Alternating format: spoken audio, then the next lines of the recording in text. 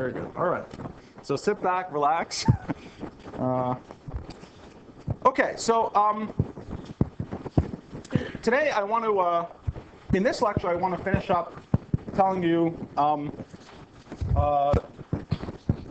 about a bunch of basic things about quantum mechanics, and then extending a little to field theory, all without gravity. Although we will talk about curved geometries at the end, in order to set the stage for what I'll talk about in the next lecture. I want to review for you the very basic ideas about entanglement entropy, what typical very entangled states look like in nature, and then review very simple examples of highly entangled states, the vacuum in quantum field theory, for example, being a prime example of a highly entangled state. And then talk about how we can characterize that entanglement by the appropriate density matrices, how this relates to Rindler space, black holes, and de Sitter space, all without gravity. And then I also want to tell you how we understand locality in quantum field theory. These are the things that are going to clash with each other when we turn on gravity. So I just want to talk about them all in the simplest possible setting without gravity first. So I want to talk about how we characterize local theories without gravity, how we do it in the most pedestrian way in terms of the things you've probably seen in textbooks, and how we see it in a somewhat sharper way that's less familiar in modern textbooks, although it was all the rage 40, 50 years ago, in terms of the analytic properties of the S matrix. So all of these things we're going to do in this lecture. And next lecture, we're going to turn on gravity, and we're going to see how everything goes to hell. But we'll see precisely how much it goes to hell. We'll characterize how much the notions of locality are screwed up by gravity, at least have a good estimate for it, what the physical effect is. And then we'll see how this violation of ordinary notions of locality can show up not at the Planck scale, but in macroscopic situations when specific kinds of questions are asked. First, in the context of the black hole information paradox, and having understood that, we'll move on to see how that lesson can be extended to de Sitter space and ultimately the landscape. But remember, the ultimate goal here is to try to get an understanding of what the heck this huge, infinite picture of eternal inflation, what does that, how do we understand that semi-classical space-time? Is it trustworthy to think about that semi-classical space-time? And that's what we're going to try to get to by the end of the next lecture. Okay, well, let's keep going with simple QM.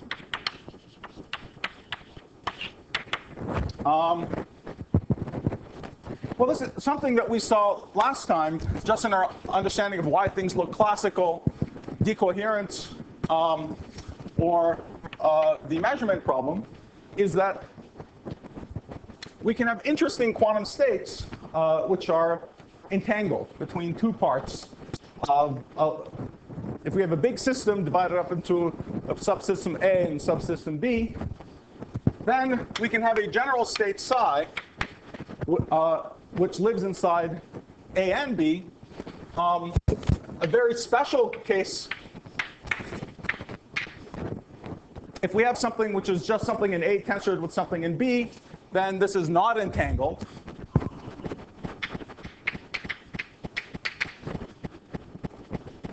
But that's not the general situation. The general situation is that there's a sum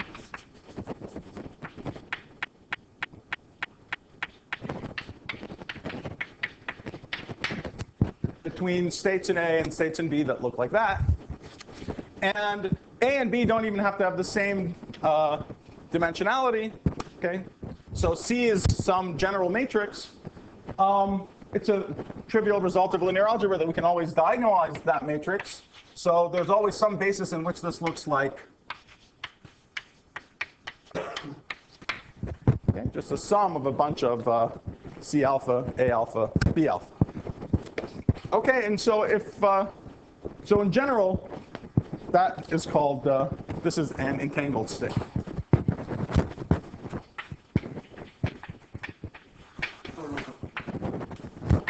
Now, something I should have said first, just before we proceed. If someone gives you any old density matrix rho, okay, no matter where it comes from, okay, there's some basis in which this is a sum over some probabilities I, and associated with this density matrix, you can associate an entropy.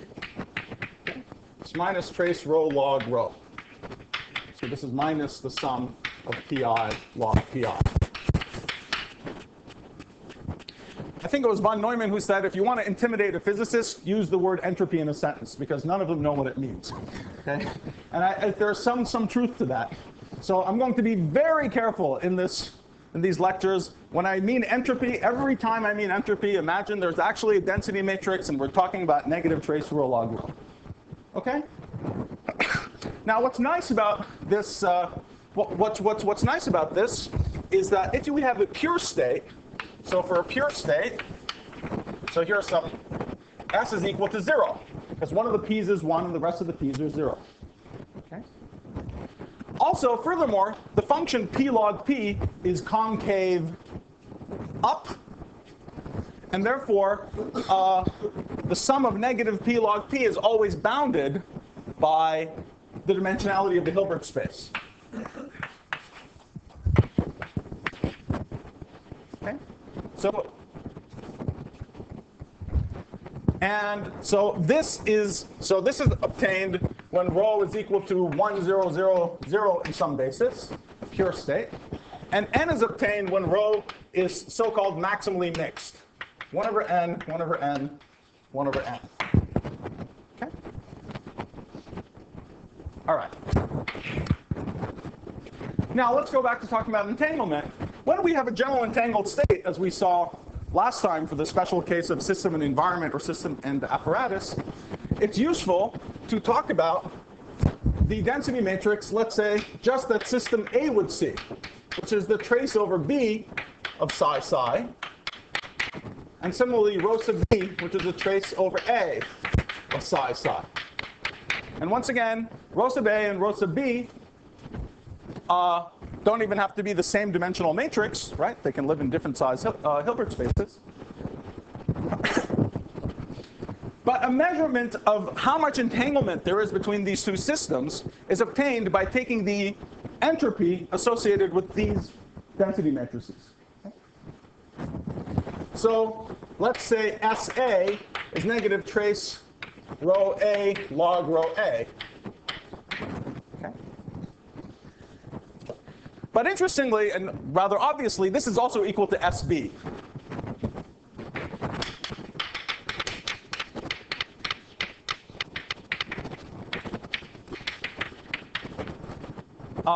That's obvious because of the fact that there's a basis where it looks like this. Okay, so SA is a sum of C mod squared log C mod squared, and so is SB. Okay. And because these entropies are the same, then they're given a symmetrical name. It's called the entanglement entropy between the subsystems A and B. Okay? If S entanglement is 0, then there's no entanglement. And if S entanglement is maximal for one of the subsystems, let's say, I don't know, let's say NB is greater than or equal to NA, then S entanglement is bounded by NA, of course. And if it's equal to NA, then this is maximally entangled.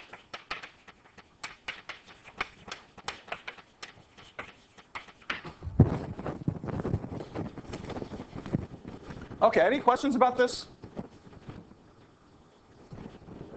Yes. Where? I'm sure I do. Where? Login. I'm sorry. Thank you. Thank you. Sorry. Yes. Hi. How are you writing that? Oh, if you have a general m by n matrix, you can always diagonalize a general m by n matrix by unitary transformations on the right and the left to make it diagonal. That's what I've done. Yeah, it runs over the lower one. So if you have a general m by n matrix, you can always diagonalize it so it looks like. Okay, so that's a general simple fact about linear algebra. Okay, thank you. It's bounded by log n. Okay, now let's talk about some typical entangled systems. See, in fact,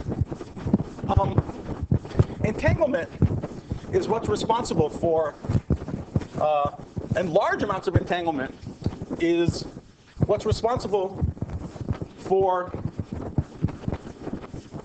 things we know to be pure states actually looking highly thermal or highly mixed when we look at parts of the system.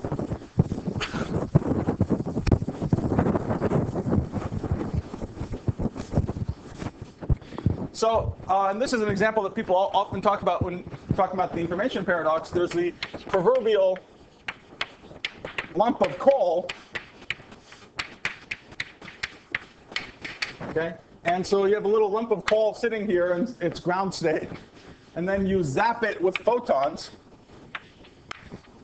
So this is some initial pure state. Coal, tensor, 2 photons coming at it with very high energy. Then you heat up the coal, and what happens? The coal then emits lots of infrared radiation, okay, until eventually there's a lot of radiation come back down again. The coal is sitting there again, and there's all kinds of what looks like thermal radiation coming down. Okay? Now it just looks thermal, but you know it's not really thermal, because this is just ordinary quantum mechanics. I start with a pure state. Okay? Of course, in this intermediate time, let's say I'm only looking at photons outside. I'm only looking at the Hilbert space of photons outside. Well, clearly, so this initial state was a nice pure state, a tensor product. Now, there's going to be some interesting entanglement between these photons outside and different states of the various coal molecules inside here. Eventually, the coal goes back to its ground state. I have then another state with a lot of photons outside. But that other state with a lot of photons outside is got to be a pure state again, because I'm just have unitary evolution of one giant state. Okay. So how is it possible that I start? So if I ignore this intermediate step, it looks like I'm taking a pure state, and what comes out is of course also a pure state, but somehow it looks damn thermal. How is it possible for a pure state to look damn thermal? It's in fact very easy. It's generic for a pure state to look damn thermal. And let me just give you a very simple example. This generically happens when you have large Hilbert spaces, and you have typical states in large Hilbert spaces. So let's do a simple example. Let's say we have n spins. Okay? And I'm going to consider the following state. The sum over all the spins, sigma I, 1 over root 2 to the n, sigma 1 up to sigma n. Okay? But I'm going to put here a phase that depends on sigma 1 to sigma n, which is random.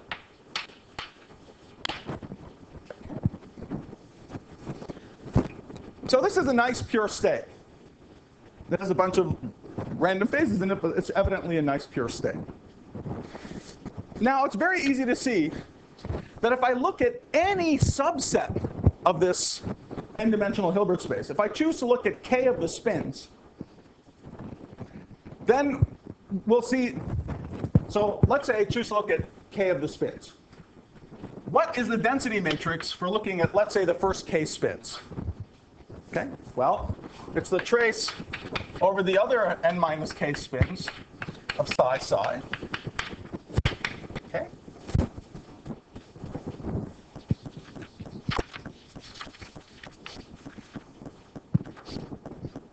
Okay, so this is the sum. So let me just write it out. It's a sum over sigma 1. What I'm saying is obvious, but let me just be a little pedantic here. Sigma 1, sigma n, sigma 1 prime, sigma n prime, sigma 1 up to sigma k, sigma 1 prime up to sigma k prime, 1 over 2 to the n. But now I am tracing over, so now I'm tracing over everything else. So that's going to give me a factor of 2 to the n minus k, first of all.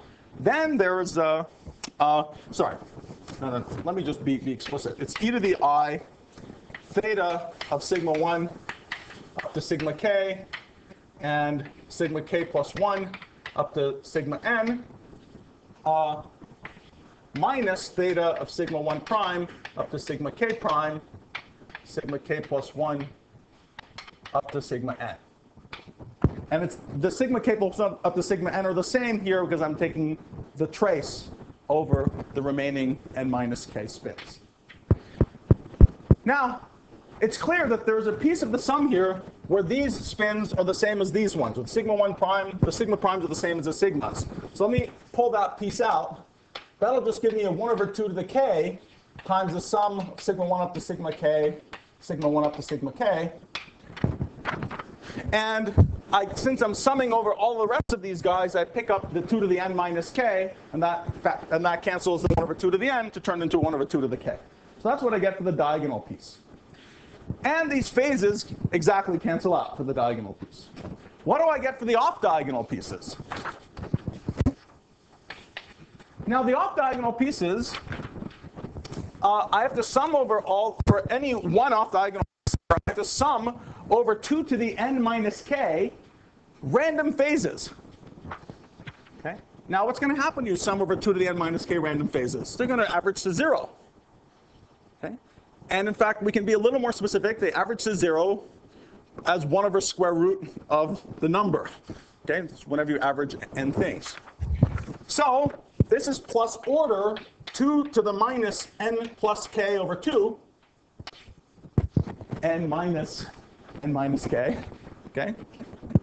2 to the minus n plus k over 2 for the off-diagonal terms.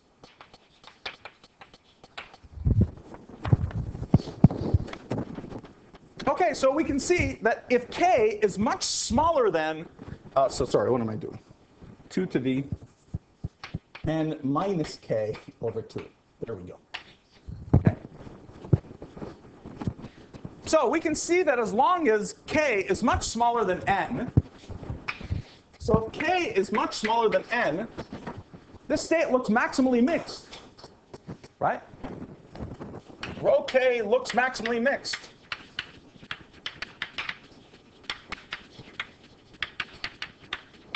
And the entanglement entropy that I get from it is log k.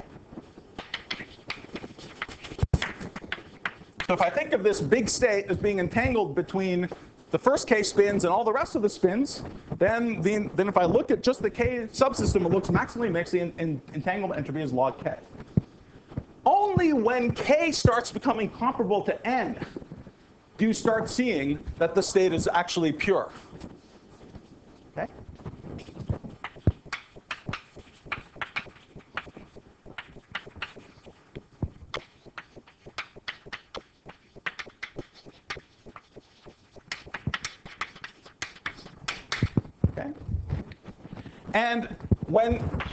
And when k is not equal, and notice that the entanglement entropy as a function of k looks like it's k, and then rapidly, exponentially, it shuts off to 0 when k starts becoming comparable to n.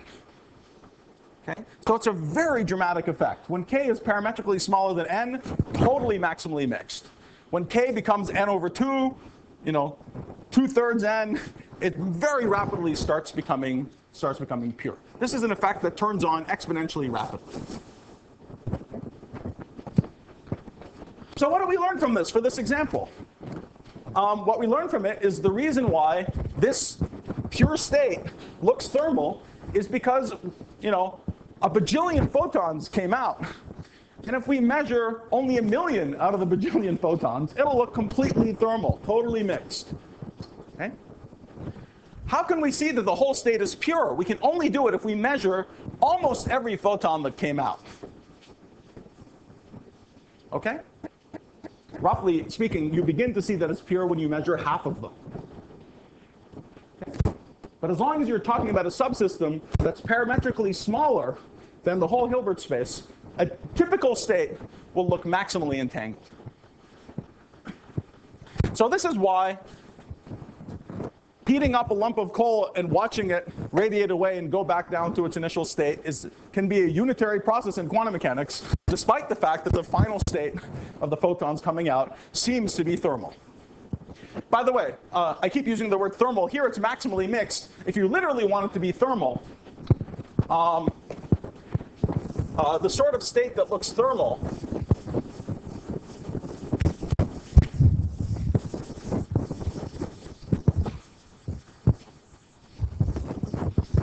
if you have a large Hilbert space, and you look at the state psi, which is a sum over all the energy eigenstates, e to the minus beta over 2 En, e to the I, some random phase as a function of n, En. Okay. So a typical large quantum system has very, very degenerate energy levels. Okay? Very, very degenerate energy levels. And if you take the following kind of state, so there will be many, many energy levels with comparable E. But if you weight them all with e to the minus beta over 2 En and a random phase, this is a state that when you look at any subsystem will have rho entangled given by e to the minus beta h.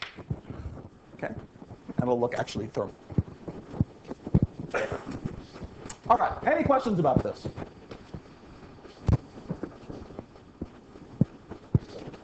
Yes. Right. Sorry? If we really look at all the states, all the photons that we know, and all of them behave in that way. No. This is another example where this is a pure state. But if you look at a sufficiently small subsystem, it'll look like the effective density matrix is thermal. No, I'm sorry. No, I should say approximately. Okay. So I'm just saying this is a generalization of this little example that I gave you. In both cases, we're talking about pure states in a giant Hilbert space. So the basic lesson is giant Hilbert spaces can do funny things. Okay, when you look at a pure state in a giant Hilbert space, if you look at small subsystems, they can look thermal, maximally entangled. Okay, despite the purity of the whole state. And to see the purity, you have to measure everything. Okay. So, when people use the words that the information is encoded in subtle correlations between the photons coming out of the lump of coal, this is what they mean. Okay, those words are associated with this small mathematical fact that Don Page pointed out in 1993.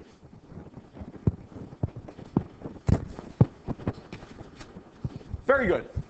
Now, let's talk about some other systems with the entanglement. Of course, by the way, when we talk about entanglement, implicitly, we're imagining, well, explicitly, for things to be entangled, we're imagining breaking up the system into two parts, or many parts. So when I say state is entangled, I have to tell you entangled with respect to what subspaces. But here's a very pretty example. Let's take the vacuum in quantum field theory. So you have a massive scalar field. And let's just look at the vacuum state in QFT.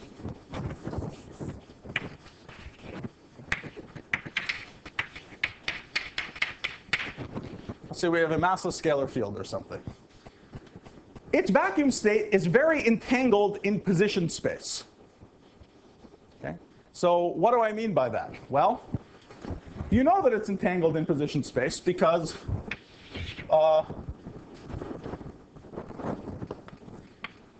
the ground state wave function has correlations between what happened at two different points. In fact, the correlation function, or the two-point function, is exactly a measure of that correlation. Okay? Let's say this a little more formally. For some reason, we don't talk about this so much in the field theory textbooks. But there's a Schrodinger picture wave function for phi, right? What is it? Well, you know, for a harmonic oscillator, it's e to the minus omega x squared, right? That's what the ground state wave function looks like in the position basis. Field theory is just a bunch of harmonic oscillators with x replaced by phi sub k, where these are the momentum modes. So what is this ground state wave function? It's just the product over all the k's times this harmonic oscillator wave function for each one of them, e to the minus omega k phi k squared. Okay, so that's the ground state wave function in field theory, which is also e to the minus the integral d minus 1k omega k phi k mod squared. Okay? Which is, however, this is local in momentum space, but it's therefore not local in position space. Okay? This is also e to the minus the integral of some phi of x, some kernel phi of y. Okay? So manifestly, the ground state wave function does not factorize into something times something here, something there. It has correlations. Let's see if we can see that a little more vividly. Let's just do an example. Suppose I'm talking about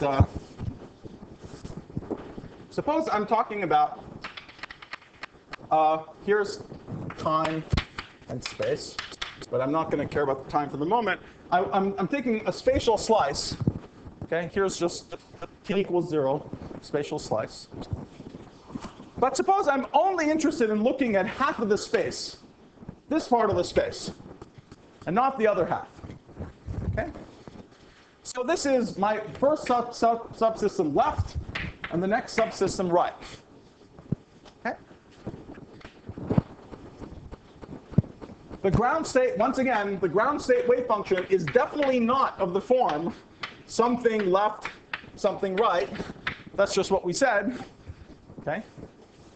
Again, if it was, phi of x left, phi of x right would equal just phi of x left, phi of x right, which is not the case. Okay?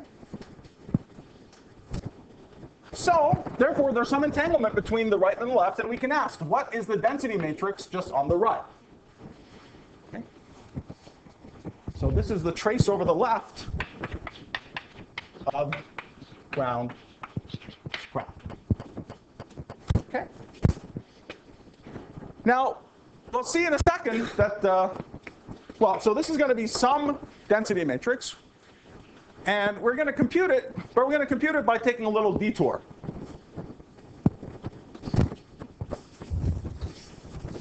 We could, of course, just do it brute force. Okay? It's not hard to do it. It's not hard to do it. It is actually hard to do it.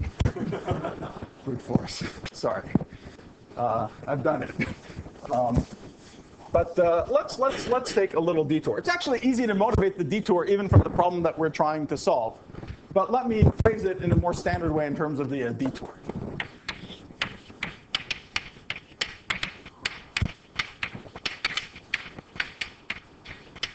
Our detour is into Rindler space. Okay.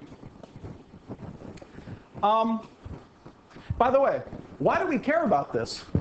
We're going to care about this in the next lecture because this fact that there's entanglement between different parts of space, when you talk about even the ground state in quantum field theory, means that when you have regions of space-time that are separated by horizons, you see here I'm just erecting an artificial wall and saying I only care about what's going on in this region of space. When there's horizons, there is a wall. I mean, there isn't a wall, but there's a more natural separation of the space-time into two parts. And the fact that there's entanglement is what's responsible for the thermal character of horizons. Okay? So that's why we care. All right. So let's talk briefly about Rindler space. How many of you have gone through everything to do with Rindler space in your life? Okay. Yeah. Thanks, Eva.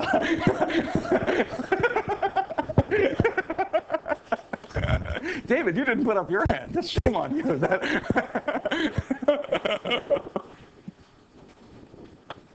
Very good. Okay. So let's. I'm going to just work in 1 plus 1D. And actually, let's start in 2D, Euclidean space. And we have rotational invariance in Euclidean space. But when we write the metric as dx squared plus dy squared, that rotational invariance is not as transparent as it could possibly be. Okay? So what do we do to make the rotational invariance transparent? We go to polar coordinates. Okay? And now in polar coordinates, the rotational invariance is totally manifest as theta goes to theta plus constant. Okay? So that's x equals r cos theta, y equals r sine theta. Now let's do 1 plus 1 dimensional Minkowski space. The metric is dt squared minus dx squared. This has Lorentz invariance, but the Lorentz invariance isn't completely manifest. So what do we do to make the Lorentz invariance manifest? We do the same thing. We introduce the analog coordinates, which obviously have to be x equals rho cosh tau and t equals rho sinh tau. Okay. And in terms of these coordinates, ds squared then becomes just the exact analog. It becomes d tau squared. It becomes rho squared d tau squared minus d rho squared. Okay. And the Lorentz on this variable tau, the Lorentz transformation is now just tau goes to tau plus constant. This is Lorentz. That's the Lorentz boost. Okay, so let's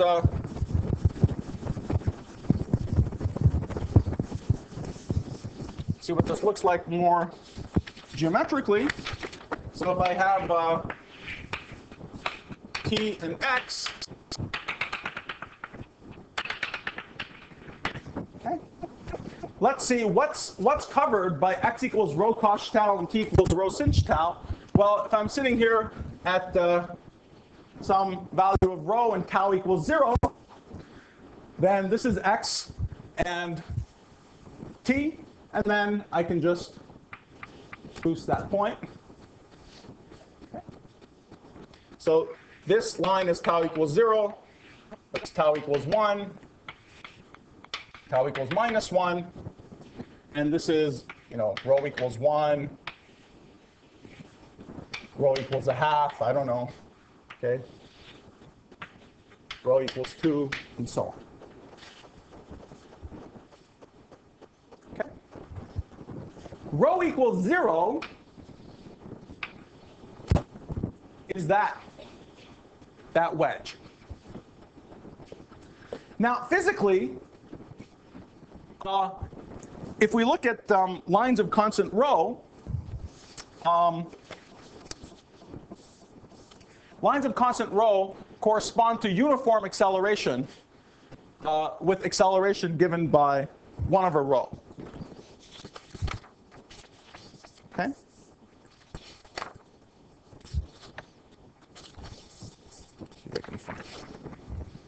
And that's actually easy to see. Let's just expand for tiny tau, okay, when things are clearly non-relativistic.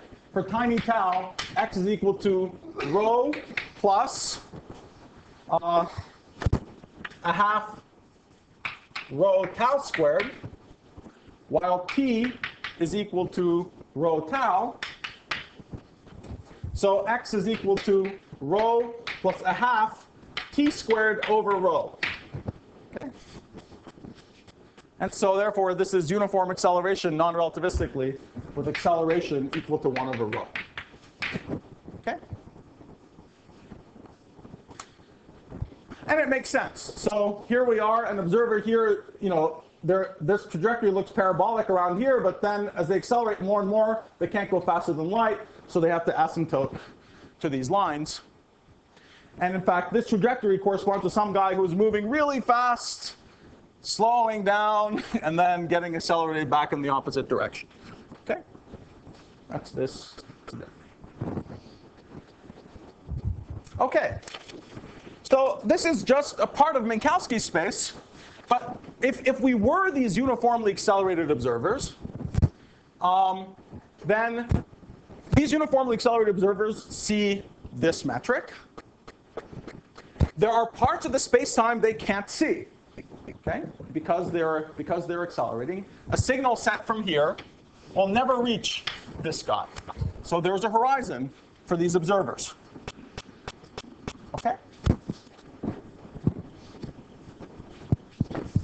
And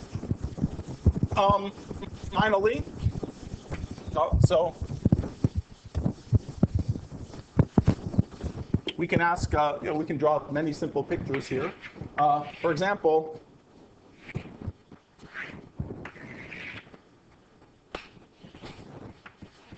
let's say that there's someone else who isn't accelerating, who's just happily sitting at rest in Minkowski space.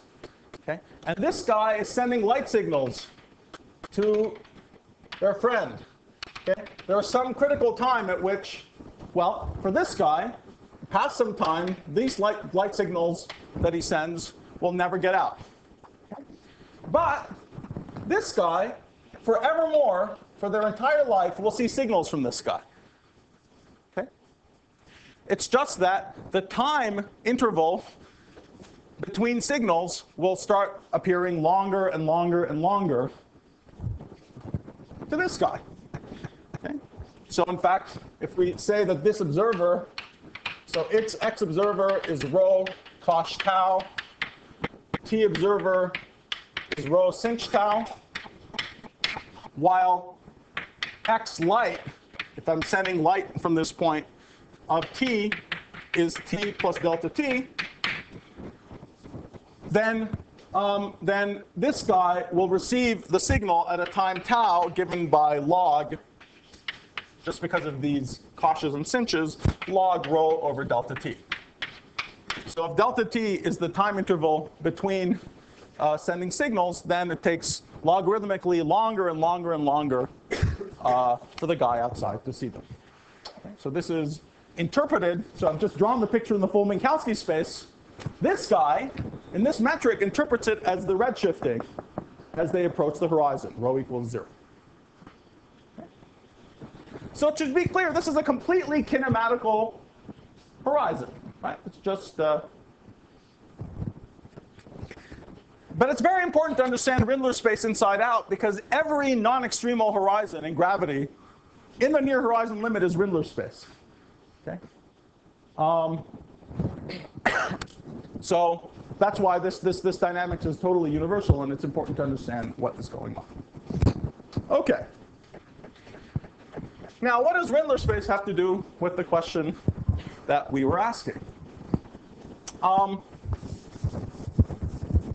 Well, notice, remember, we were asking the question of what does the density matrix look like on the right part of a space? And here we're just choosing just because we're interested. Okay? Well, the Rindler observer can never see the left part of the space. Okay? So for the Rindler observer, this density matrix is actually something interesting. Okay? This is all they will ever see. Okay? So and the underlying Minkowski space vacuum will be interpreted by the Rindler observer as some density matrix. Okay? And furthermore,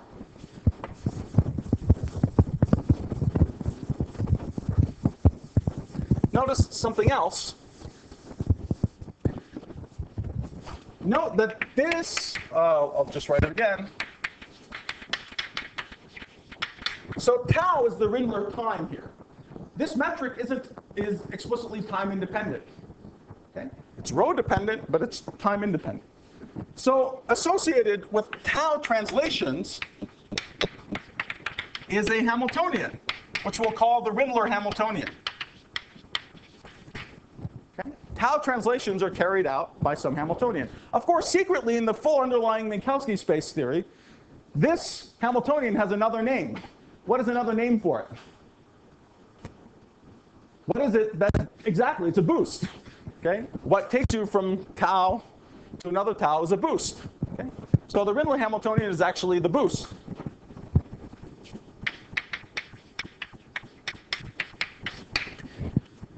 But the fact that we have a Lorentz invariant vacuum, the full Minkowski space ground state is Lorentz invariant. And the fact that this Rindler Hamiltonian is the boost, actually, is going to allow us, without doing any work, to completely constrain the form, a general form for this density matrix, and then we'll actually be able to compute it in a second. Okay? So now if we look at this picture again, we're concentrating on this wedge. There's also a symmetrical wedge on the other side. And if I were to literally take this full spatial slice and boost it, it would go here. Okay? Or there. Now, we know that if I take the full boost acted on the ground state, that I get 0. Okay? I also know that I can think about this boost, though, as being the Rindler Hamiltonian on the right minus the Rindler Hamiltonian on the left. Okay? There's a minus sign on the left simply because a boost here increases tau on one side and decreases it on the other. Okay? This alone tells me that the ground state must be of the form. It is not of the form something on the left, something on the right. We concluded that already. But it must be of the form some sum of some function of En, where these are the Rindler energies of the En on Rindler, En on the left, tensored En on the right.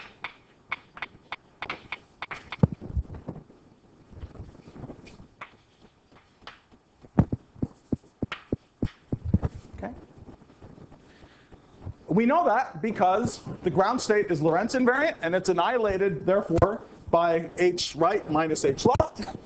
So in the sum, these energies have to be equal to each other. So the ground state of Minkowski space is an entangled state.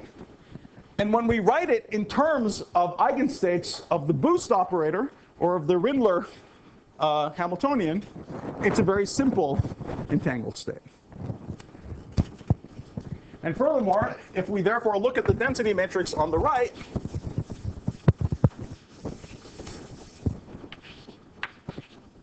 this is then sum over n, sum f of En mod squared, En. Or it's some function of the Rindler Hamiltonian on the right. Okay? It commutes with the Rindler Hamiltonian. Yes?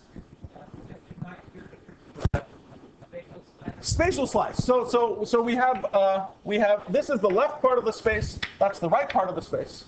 Okay? No. This is in the full Minkowski space. Okay. Now, however, the Rindler observer that lives in the right wedge only ever sees the right part of the spatial slices, and the left side only ever sees the left part.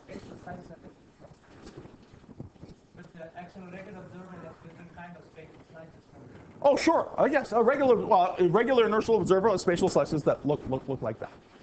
Indeed. This is just a trick. I mean, so this is first of all, physically, if you cared about the Rindler observers, this is what they would see. But independent of that, as you'll see, it's also this is very nice because we knew that this spatial slice, independent of any way you do time evolution or anything like that, that spatial slice, the state on that spatial slice is entangled between the left and the right. And this way of thinking about it gives you a very nice way of seeing what that entanglement looks like. Okay? So things are entangled in a way that the density matrix is a simple function of the Rindler Hamiltonian or the Lorentz boost. Okay, very good. Now we're going to work out actually what this function is. Okay, so this function, f of en mod squared, turns out to be just e to the minus pi here. Okay. By the way, I should say this variable tau is dimensionless. So the Hamiltonian h here is dimensionless. Of course, to convert to what you would physically call the dimensionful energies or times or whatever, you have to use rho. Okay, so at any given place, remember the acceleration is 1 over rho. But the tau that we defined was dimensionless. The h is dimensionless. So this is why this formula makes sense. But this has the interpretation that the density matrix is thermal. It's thermal with respect to the Rindler Hamiltonian.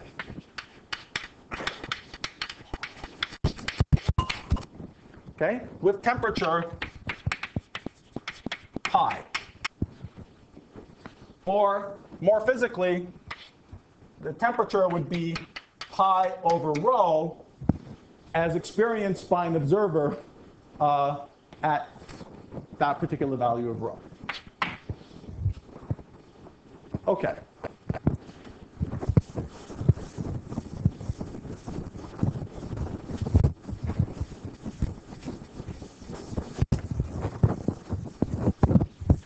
Now, the way we see this is, so as I said, it is possible to do a direct computation.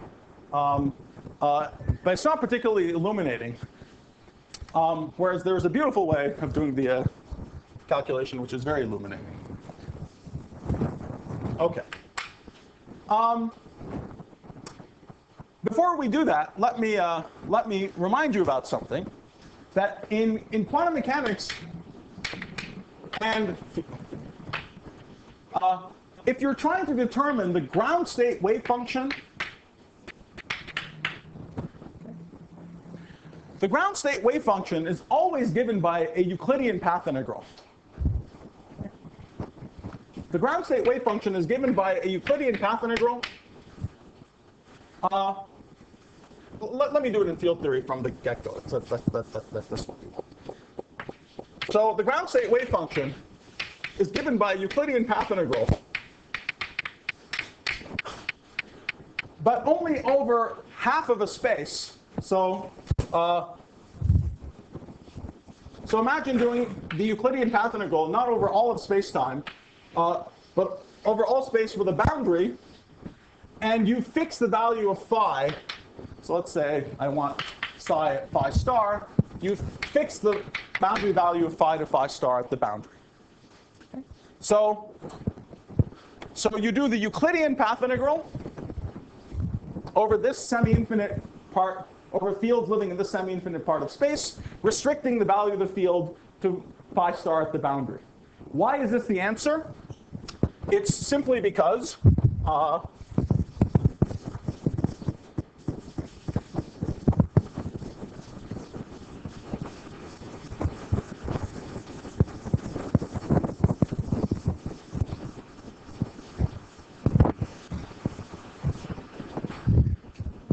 this is because if we look at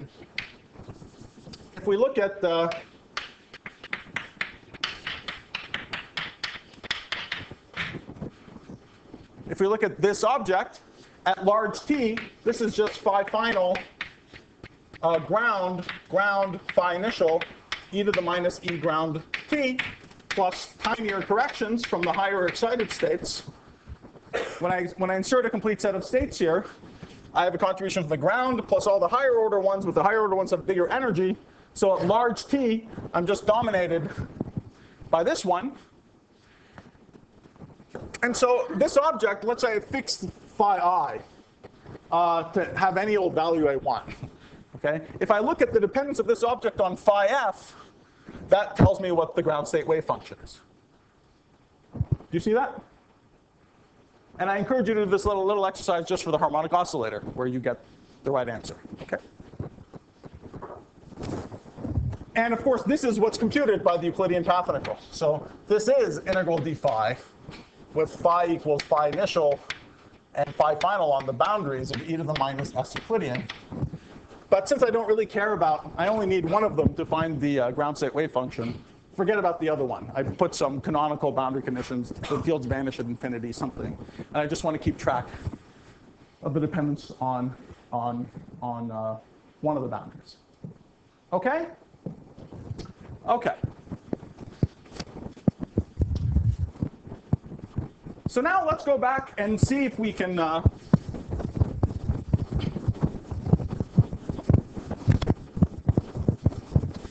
let's go back and just directly compute what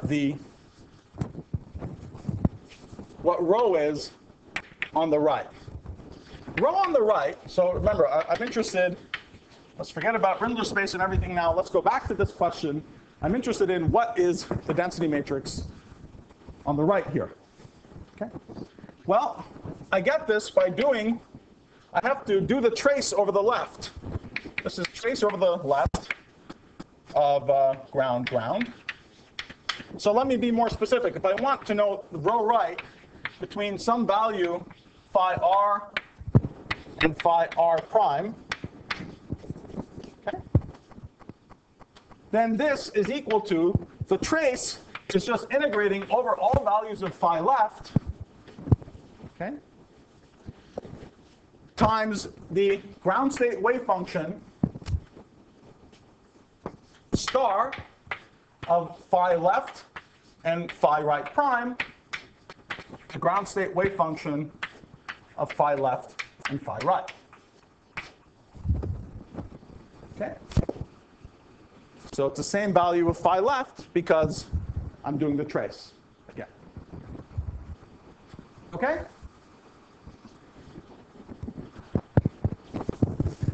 Now we're going to give a little pictorial representation for each one of these two pieces, side ground star and side ground. Let's start with side ground. Side ground at phi left and phi right is doing the path integral, fixing the value of phi to be phi right here and phi left here. So I'm doing a path integral d phi e to the minus s Euclidean of phi with these boundary conditions. Okay? This gives me, this is side ground of phi left and phi right. Now, immediately above it, I'm going to draw, putting a little space just to remind me, but I'm going to really imagine we're going to glue them to each other in a second. Doesn't really matter where I put it. This is phi left again. This is phi right prime. And I'm going to do the Euclidean path integral e to the minus s Euclidean of phi with the boundary conditions that it's phi right prime and phi left here. Okay? And that gives me psi ground star of phi left and phi right prime. Now, let's look at this sucker. We want to integrate furthermore over d phi left. Okay? So integrating over d phi left is just equivalent to integrating over the value of phi here. Okay? So actually, we see something else.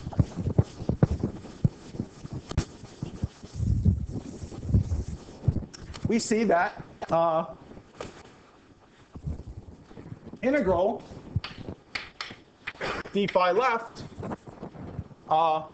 psi ground star, well, so rho, what we actually want, rho of phi right prime and phi right is equal to, it's equal to the following path integral.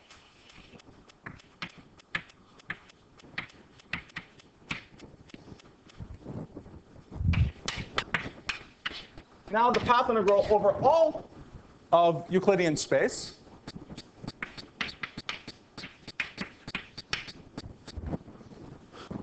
with the value of phi on the top part of the sliver given by phi right prime and on the bottom part of the sliver given by phi right.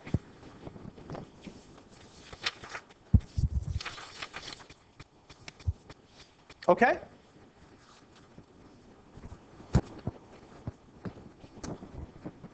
All right. There's a very natural way to do this path integral. Okay? Instead of trying to do the whole path integral like this, let's try to do the path integral by first integrating from here to there, then doing that little sliver, then doing that little sliver, that little sliver, that little sliver, and taking it all the way around. Okay? So what is the Euclidean path integral that takes you from here to there? Okay? Well, that is e to the minus the angle times the operator that rotates you in Euclidean space, times the rotation operator in Euclidean space. Okay? But that's nothing other than e to the minus the angle times the Rindler Hamiltonian. Okay? Is that clear? So in other words, if someone asks you to compute e to the minus epsilon times the Rindler Hamiltonian between two states, then that has a Euclidean path integral interpretation, which is exactly the integral between this radial, the integral over this little radial slice of the Euclidean space. Okay?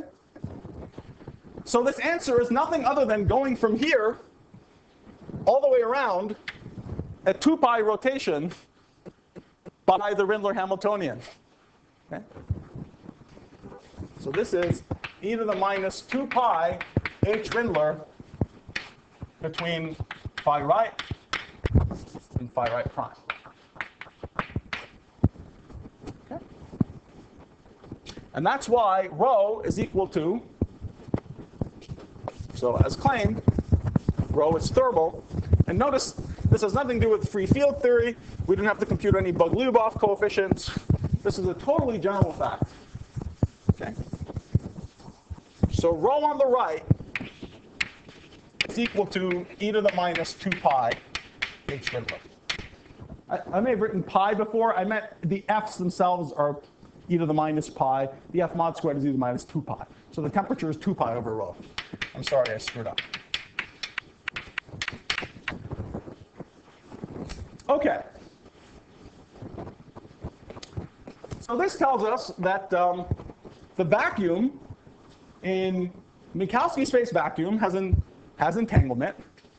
And if I want to see what's going on in the effective density matrix in one part of the space is mixed and is in fact exactly thermal with respect to the Rindler boost Hamiltonian. Okay? Now, this means physically that the observers moving along constant rho trajectories will experience physics as if there is a temperature, and the temperature is 2 pi over rho. And I want to go through a little bit, just give you a little bit of intuition. This was a little formal. I want to give you a little bit of intuition for why this is, okay? Because it's crucially associated with the presence of the horizon. And I just want to give you the sort of physical intuition for why it is that the observers see finite temperature. This is important because, again, I want you to see, first of all, that horizons are associated with temperature, and that temperature is, and the thermality is a reflection of the entanglement between things on one side and the other side of the horizon, which we see as clear as day in this example. There's nothing deep going on here, right, guys? It's Minkowski space. But nonetheless, this has the germ of almost all the interesting thermal properties that people talk about in fancier situations.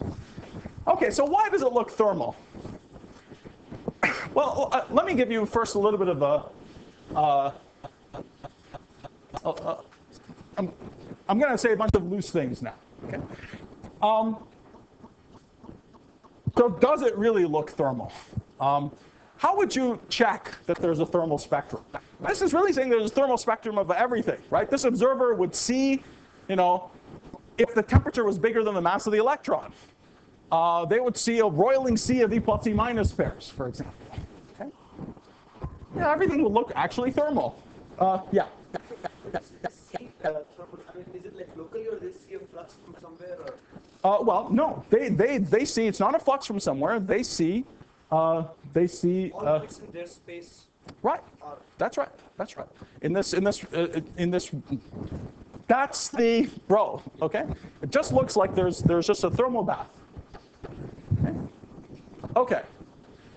So, well, how would you check? How would you check that there's a Royling sea of E plus E minus pairs? Well, you might want to send out a photon and see if the photon bangs into something and returns. Okay? So now when we do this in Minkowski space, let's say, we are in Minkowski space, but when I'm a normal inertial observer in Minkowski space, I send out a photon and it just keeps going forever. Okay? It doesn't hit anything. I don't see anything. Of course, we really know that this photon is going out and constantly turning into E plus E minus pairs, fluctuating in and out. But the fluctuation is happening rapidly and averages out into just the photon taking off. Okay? The crucial reason why we see anything thermal is this feature of horizons that things get infinitely redshifted as you approach them. Okay? And so virtual processes that are very fast in some inertial frame get slowed down tremendously and finally appear as real processes.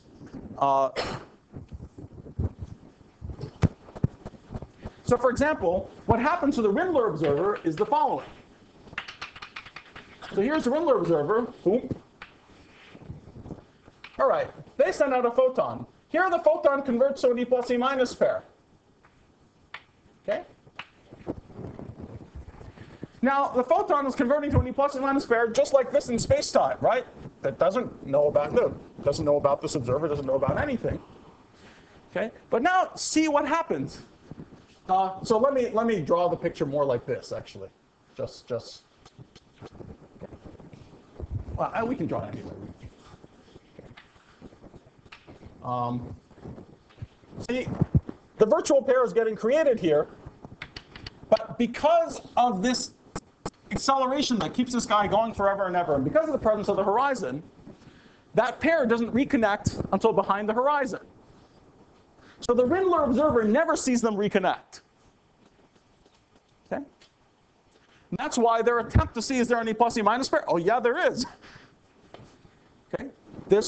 And it's because we're taking these very fast virtual processes that average out, and we're slowing them down immensely as they approach in fact, ultimately infinitely as they approach the horizon. In fact, this even gives us a semi-quantitative way of seeing why the answer has got to be thermal as well, because, let me not get into that. Let's do a more dramatic example. Lenny Susskind did all sorts of nice thought experiments like this with Rindler space. One of them is Susskind's bucket. So imagine you take a bunch of protons, you stick in the bucket, and you're an observer at one value of rho. Let's say 1 over rho is our scale. Okay? But you lower the bucket so that the temperature starts approaching the gut scale. Well, okay, you know at the gut scale, there's things are getting very hot, and eventually there's, for example, proton decay. There's no reason why baryon number is conserved. You lower the bucket towards the Rindler horizon. Okay?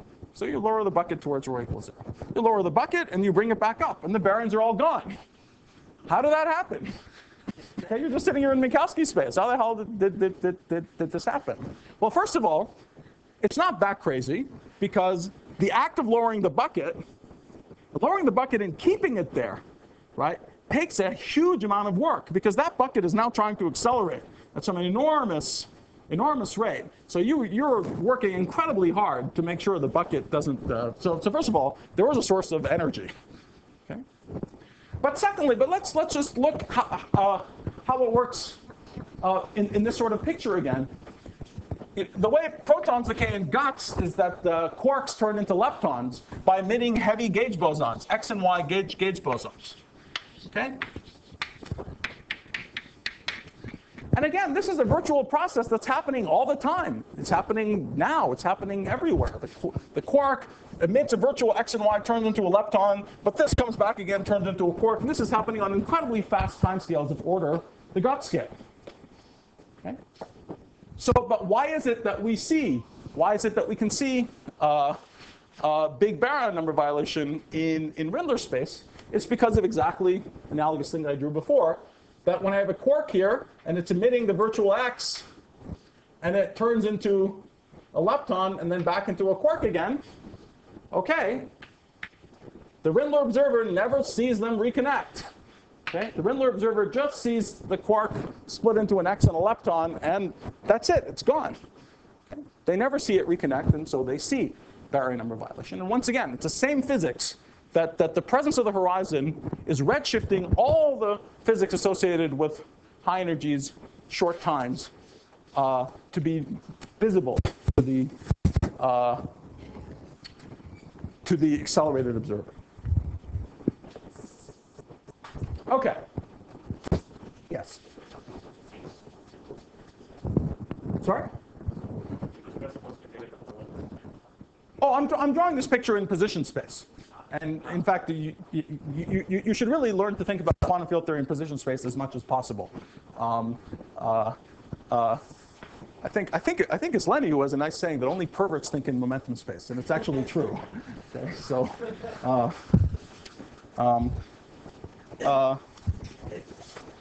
You know, quantum field theory is local, so thinking in position space is a really good idea, and it's a perverted thing not to. Yes.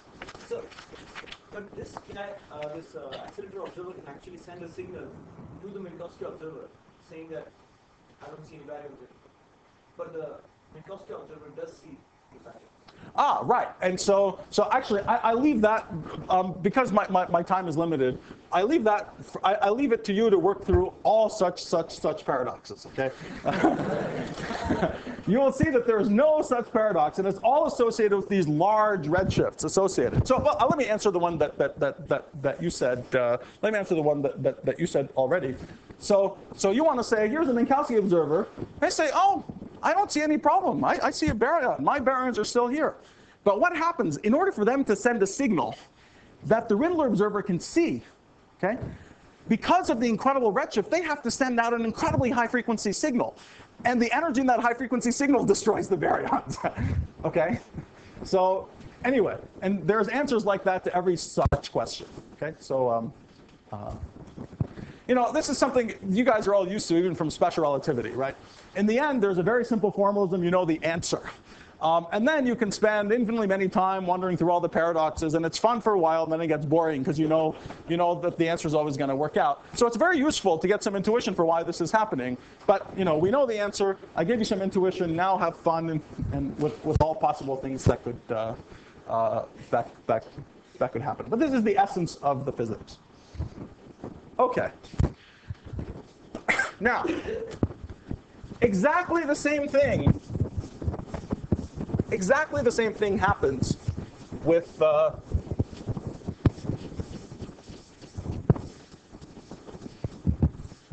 black holes in de Sitter space.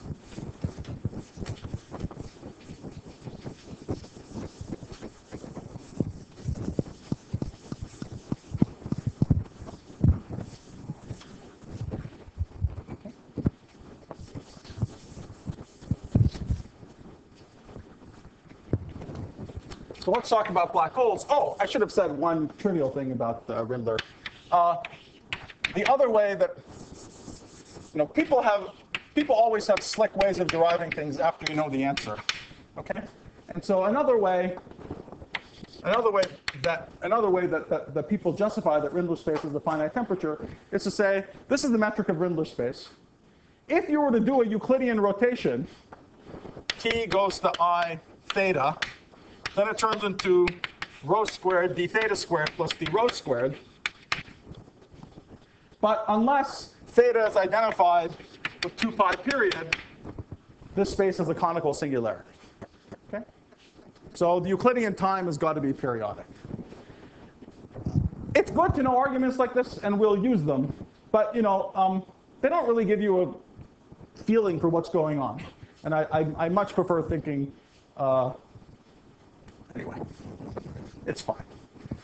Just depends how smart you are, I guess. I'm just not smart enough to appreciate this.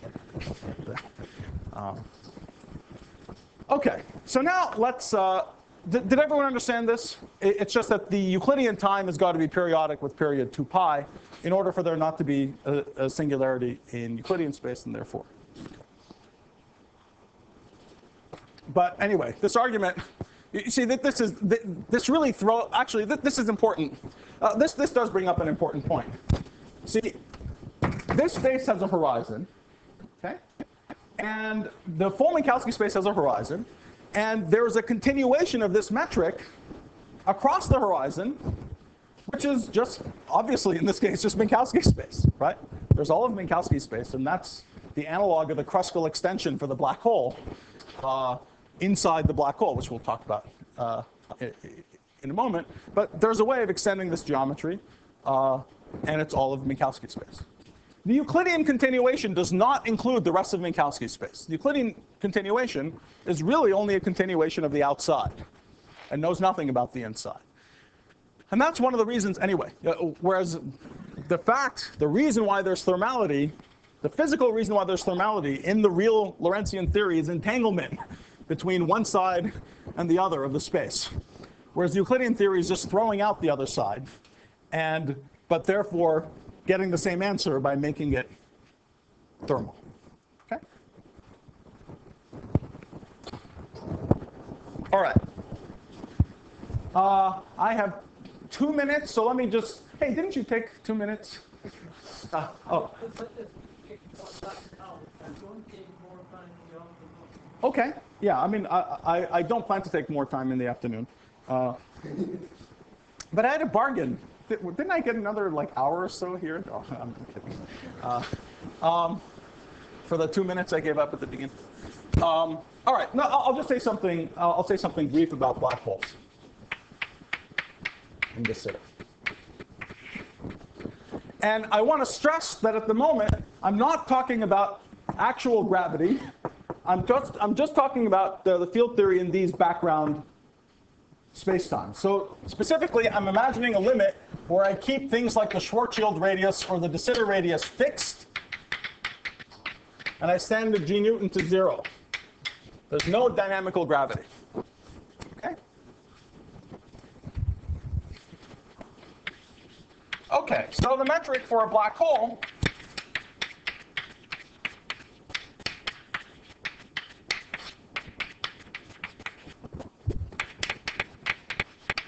is that, and I'll only concentrate on the TR part. But actually, very generally, if you have a metric that looks like f of r plus dr squared over f of r, then around the neighborhood, so suppose f of r looks like that. So somewhere it crosses 0. Okay? So at some r star, it crosses 0.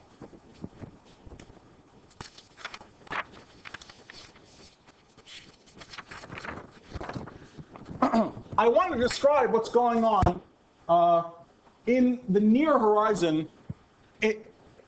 So there's a horizon where f is equal to r star. And I want to describe what's going on close to the horizon. So let me do that by writing r is equal to r star plus something. Okay? And the something is going to be small. And furthermore, because for the moment I'm only interested in studying what's happening on this side, let me just make sure it's manifestly positive. So I'll put it plus rho squared. Okay. Okay, so you see, so I'm just making this change of variable. T I'm not touching. So the metric close to rho equals 0 then looks like what? ds squared looks like minus dt squared. Now, f of r, if f looks like this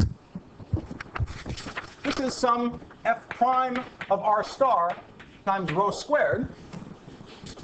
And then dr squared over f of r looks like d rho squared over f prime of r star rho squared. So the rho squareds cancel out, and this is equal to minus dt squared rho squared plus d rho squared with some f prime sprinkled in. So if I was smart to begin with, I would have canceled out those f primes. But anyway, you see that it's Rindler space. Okay?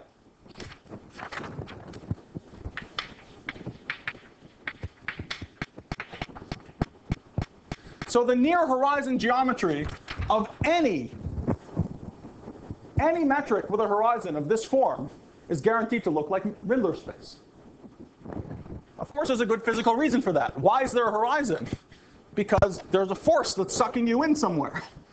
Okay? What do you have to do in order to avoid getting sucked in? You have to accelerate away. Okay? And if you're very close to the horizon, it's like the flat Earth approximation.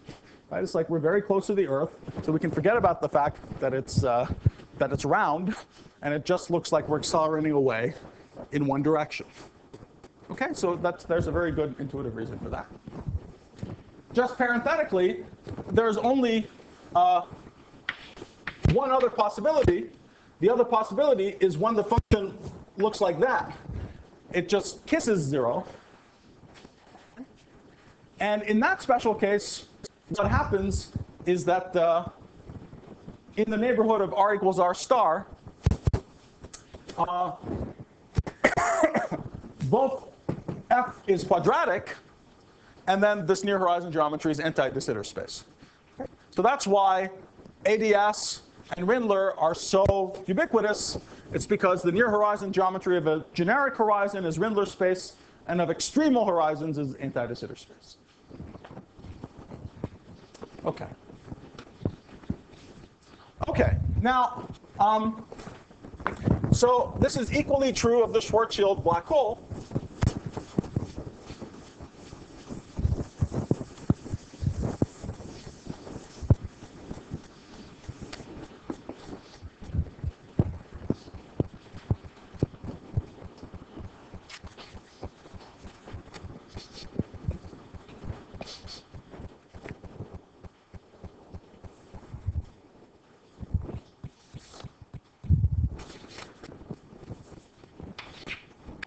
So close to the horizon of a Schwarzschild black hole, now the lines of constant rho are just the lines of constant r Schwarzschild, okay?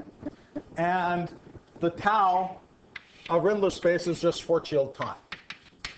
Okay, so this is lines of constant r Schwarzschild. Okay, of course, the black hole isn't exactly flat space, and so there's a continuation of this metric. And I won't have time to go through, although it's extremely simple. You've probably all seen it. The continuation of this metric has the form that behind the horizon somewhere, at a distance here of order r Schwarzschild, there's a singularity. Okay.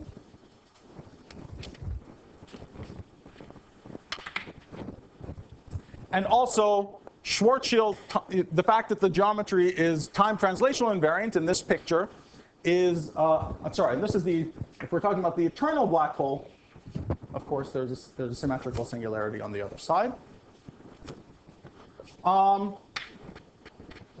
Okay. And of course, it's only the near horizon geometry that looks like Rindler space. Very far away, we asymptote to flat space. Okay.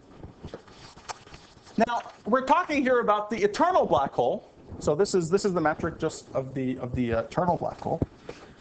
If I want to see what its thermality properties are, well, close to the horizon, it's totally obvious. I'm just seeing temperature 1 over rho. It's just exactly the same as in Rindler space. But if I take this geometry, then nearby, I know that I have to make a, if I work in r Schwarzschild equals 1 units, nearby I know I have to make a, if I go to Euclidean space, I have to make a 2 pi periodicity for t when I go to Euclidean space. Okay? So far away in Euclidean space, therefore, I have this metric just goes to the flat space metric in even in Euclidean space, because all the 1 over r's go away. But I continue to have the 2 pi periodicity. So what the Euclidean geometry looks like, close to the horizon, it looks like the 2-dimensional plane, okay, just like Rindler space. But far away, it turns into a cylinder. Okay, so this is the near horizon geometry. Here's the 2 pi periodicity for t, and that 2 pi periodicity for t turns into a 2 pi periodicity for t even very far away. And therefore, there's a temperature given by 2 pi, I think, over our Schwarzschild very far away. Now, what this means, so this is the Euclidean geometry corresponding to the eternal black hole. The Euclidean geometry for the eternal black hole is at finite temperature. So how are you supposed to interpret that? This is not Hawking radiation. This is not Hawking radiation. You're supposed to interpret this by saying that the only way to have this static eternal black hole is to have a non-zero temperature T at infinity. Okay? That means that if you did not have that temperature T at infinity, but why is that physically? It's physically because the black hole is emitting radiation. So the only way to keep it static is to also heat things up at infinity to send the radiation back and keep it in equilibrium. Okay? Of course, it's not a stable equilibrium because black holes have negative specific heat. But anyway, just at the level of the solution, this is the way you're supposed to interpret the answer. Okay? That for the static eternal geometry, you have to have temperature at infinity. What that means for actually making a physical black hole is that when you actually make a black hole, and it's not eternal, when you make a black hole, you're going to emit Hawking radiation. And you're going to emit radiation that at infinity looks like it has this temperature. Okay?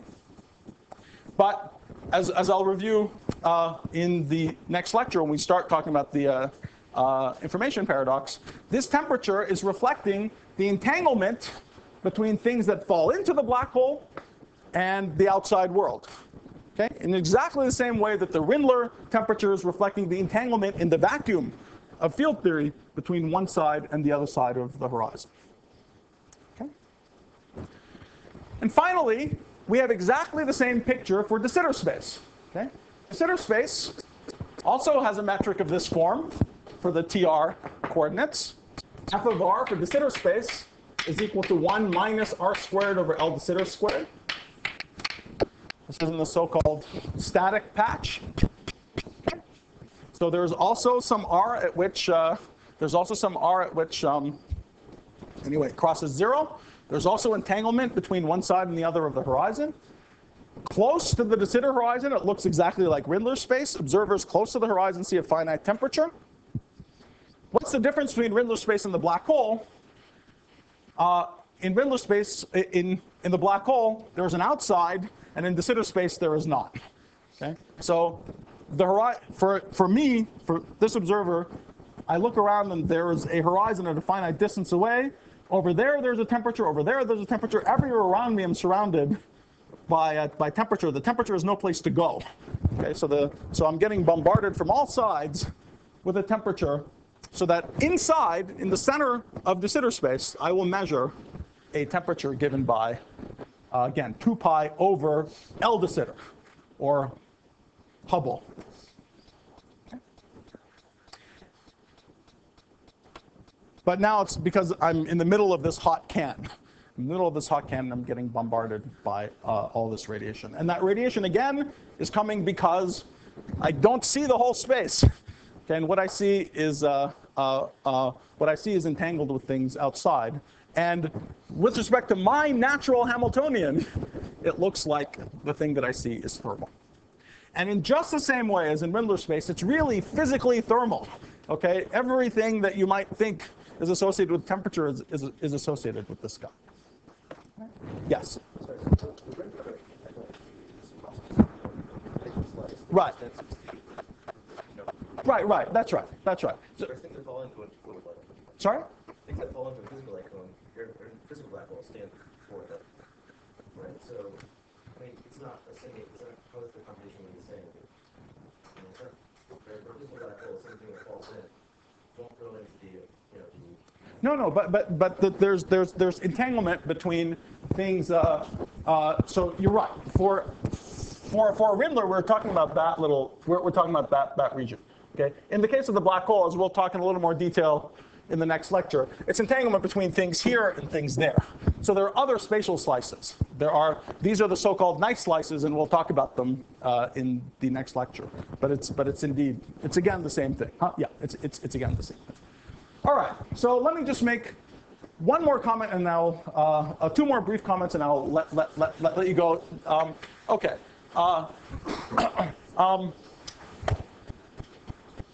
Comment number one is that it should be clear that this temperature, again, is associated with horizons.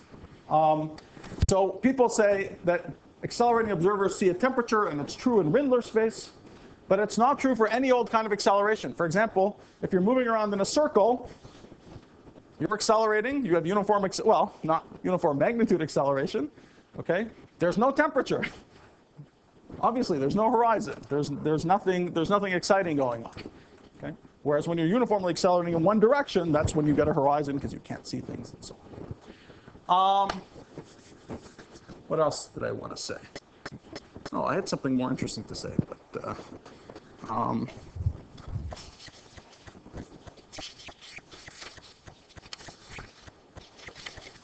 no, that's it. That's it. So